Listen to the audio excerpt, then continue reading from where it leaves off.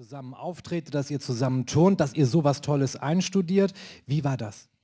Das ist alles Zufall. Ich sage immer wieder, wir sind dazu gekommen wie eine Jungfrau zum Kind. Zu allem. Wir haben uns um nichts gerissen. Wir haben auch nie gesagt, das wollen wir jetzt erreichen und das wollen wir machen. Es hat sich alles so ergeben.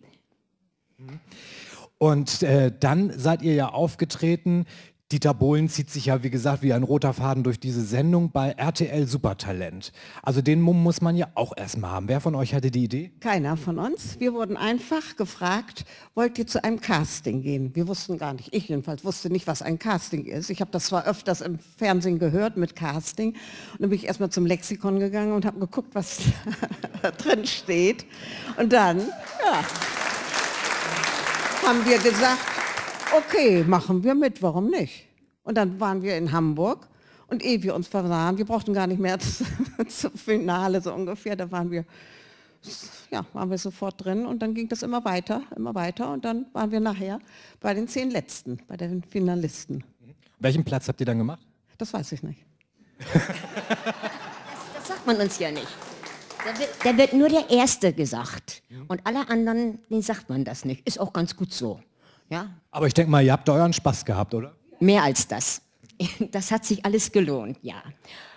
Was habt ihr denn, Ton, das ist ja Hobby und Sport, nehme ich an, Zeitvertreib. Was habt ihr denn eigentlich gemacht? Was hast du gemacht? Ich habe eigentlich auch nur geturnt und jetzt ist es so, dass wir täglich trainieren und dass ich mache aber dann nicht nur Turnen, also Turnen. Das geht einmal in der Woche, gehen wir in die Kunstturnhalle, vor Wettkämpfen öfter, aber wir machen anderen Sport noch. Ich spiele noch sehr intensiv Tennis und ich tanze seit 20 Jahren mit meinem Mann und Radfahren, das ist unser beider großer Hobby. Alles unter 10 Kilometer wird mit dem Fahrrad gemacht und was Rosi alles macht, das darf sie mal selber erzählen. Ja, aber bitte. Gut, ja, ich bin also bis vor 3 Monaten Heilpraktikerin gewesen, 40 Jahre. Habe das jetzt aufgegeben. Mein Mann ist leider vor 4 Monaten gestorben. Und dann habe ich 13 Gruppen, Gesundheitskurse, zum Beispiel Herzgruppen, nach dem Herzinfarkt. Dann Gesundheitssport, Wirbelsäule, Beckenboden. Dann habe ich noch 2 reizende Enkelkinder, die natürlich jetzt auch Sport machen und die ich dann von einem Ort zum anderen fahre. Und naja, so habe ich noch alles noch so eine, wir spielen noch zusammen jetzt Flöte, haben wir auch zusammen gemacht. Ich war mal krank gewesen, hatte zum Beispiel Sören, kann ich nur Mut geben. Ich hatte auch mal eine ganz, ganz schwere Lähmung im Bein. Mein Bein sollte amputiert werden nach einem Sportunfall. Habt ihr was davon gemerkt? Nix.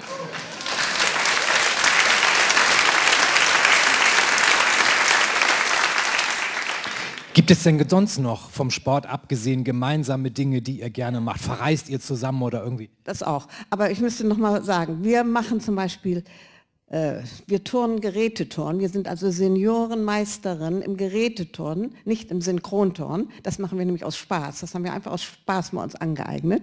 Und wenn wir jetzt unsere Goldmedaille umhaben und aus der Turnhalle kommen, dann stehen da Fotografen und Fans und was alles, aber nicht wegen der Medaille, sondern weil wir bei Dieter Bohlen waren.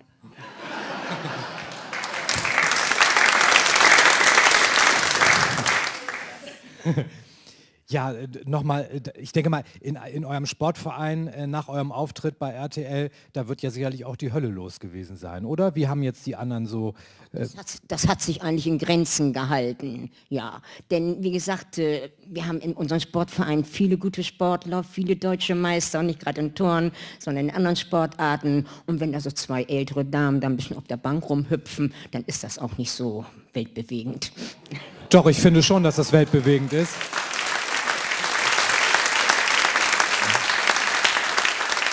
Also mit 69 und 73 hier noch so eine flotte Sohle auf die Bank zu legen, ich finde das schon sehr, sehr beeindruckend. Habt ihr vom Sport abgesehen, das ist sicherlich euer Jungbrunnen, nehme ich mal so an, achtet ihr sehr darüber hinaus auf eure Ernährung? Habt ihr sonst Tipps? Weil manch ein Jugendlicher sieht ja viel älter aus als ihr. Immer Hunger.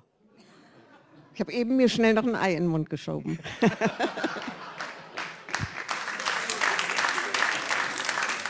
Aber was wir gern noch mal sagen möchten, wir möchten eigentlich allen Leuten, jung oder alt, den Mut geben, mit unserer Show, was wir so machen, Sport zu treiben. Wir können immer nur sagen, treibt Sport und ihr bleibt gesund. Es ist natürlich nicht bei jedem, dass er gesund bleibt, aber die meisten könnten gesunder sein, wenn sie Sport treiben würden.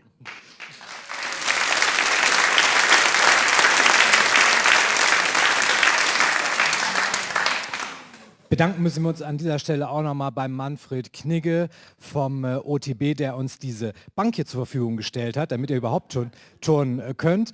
Vielen Dank an dieser Stelle an den Verein und an Manfred Knigge. Rosi und Renate, vielen, vielen, vielen Dank, dass ihr heute hier wart und uns ein bisschen gezeigt habt von eurem Können. Und wann hat man schon mal deutsche Meister im Programm, sind wir besonders stolz drauf. Und ihr seid immer herzlich willkommen, kommt gerne wieder. Vielen Dank, Rosi und Renate.